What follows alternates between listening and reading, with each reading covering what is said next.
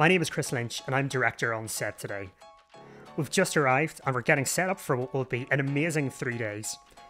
This has been months in the making. When you're attempting something that's never been done before, preparation is key.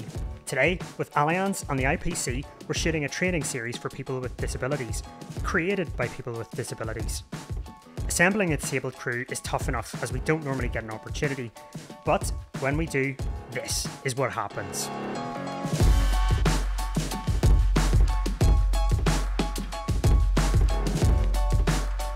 My name's Abby, I'm visually impaired. I can see 5% out of one eye and nothing out of the other. I think it's just great to know that you can get involved and everyone has a day one, don't they? Ruben, can you just say a couple of words into the mic? A couple of words into the mic. I'm Ruben Carol and I am an amputee and I'm production manager.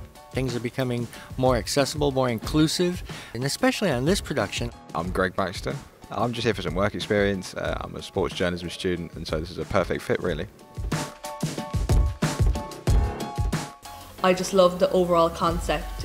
It's giving younger people with disabilities the opportunity to commence their day one in sport, whatever sport that may be.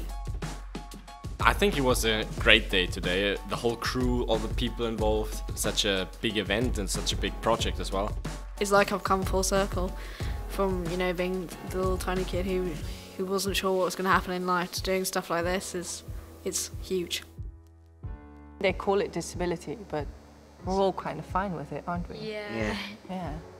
We're special to the outer world, but we're just normal people. Wow, what an amazing 3 days. We've just wrapped on Move Now, and what an incredible shoot we've had. So many fantastic team members that have brought the whole production together. Today just goes to show that no matter what your disability, if you have ambition to do something, you can do it.